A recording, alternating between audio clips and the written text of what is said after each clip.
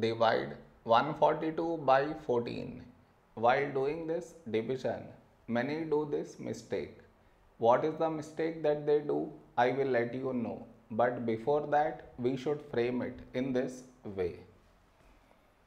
142 here, 14 here.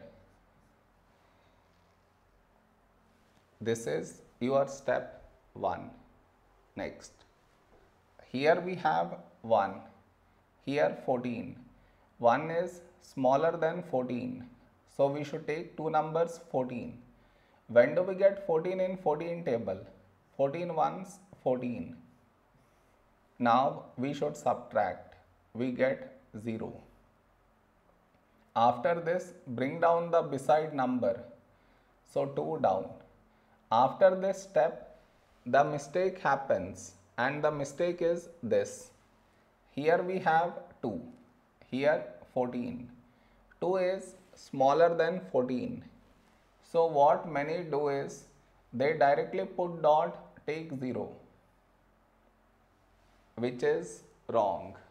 Why is it wrong? Because just now you brought this number down. And in the same step, you want to put dot, take 0. Which is wrong.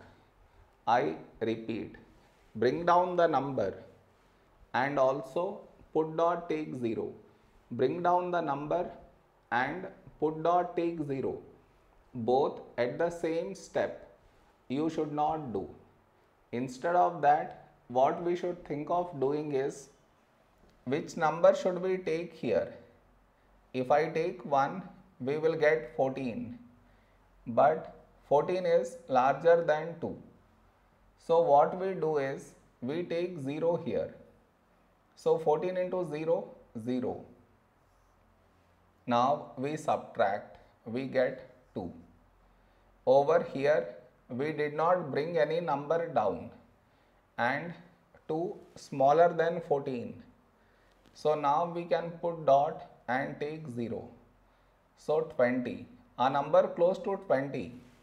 In 14 table is 14 ones 14. Now we subtract, we get 6. And you continue the division. I am not doing that. Did you understand where does the mistake happens? You should not do that mistake.